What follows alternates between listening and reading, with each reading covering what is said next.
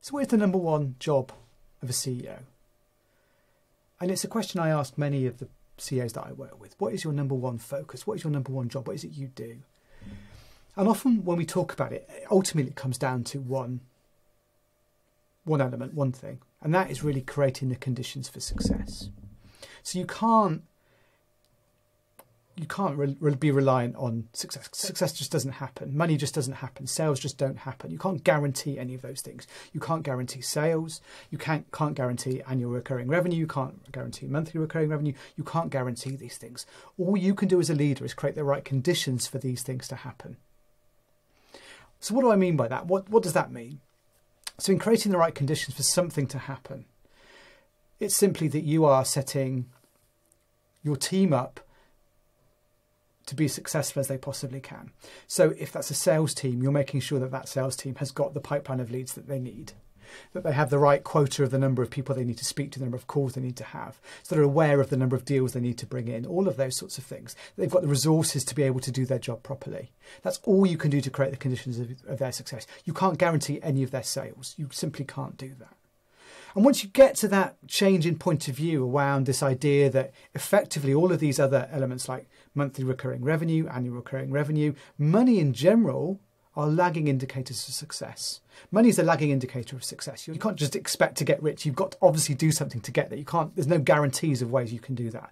Regardless of what you might have read on the internet or the books tell you, there's no guarantee that you can get money. All you can do as a leader is to create the conditions and do the work to make that more likely than it was before.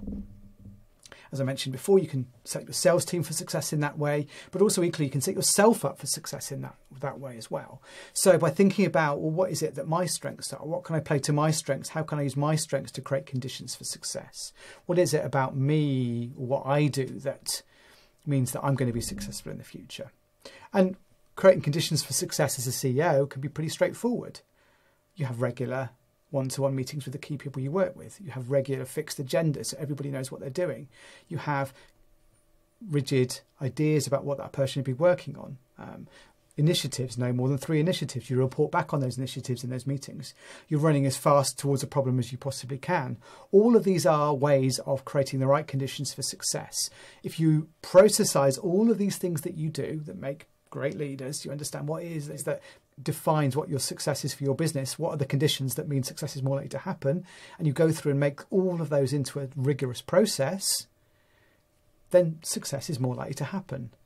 Annual recurring revenue is more likely to happen. Monthly recurring revenue is more likely to happen. Again, those lagging indicators come when you fix the leading indicators of success. And leading indicators of success can be anything from, as I mentioned, the number of sales calls, number of sales meetings that a sales team might have. Maybe they are, maybe they're not. You've got to understand, is that a leading indicator of success? The number of one-to-one meetings that your organisation has, how you report up, how you report down. All of these things can be leading indicators of success.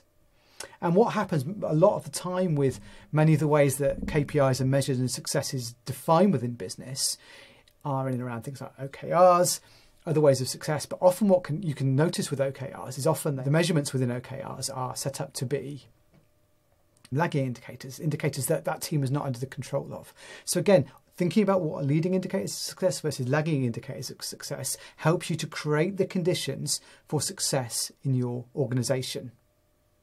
Is the way the process flows, and also as you as a leader. What are the conditions that mean your team can be as successful as possible? That your senior C-suite team are doing everything that they need to be doing? What conditions do they need to be the most successful at their job? Are they creating the right conditions for their teams all the way down? When you start looking for creating the right conditions rather than looking for results, things dramatically change and turn to your favour, because you've got a lot more control over the conditions than you have over those results.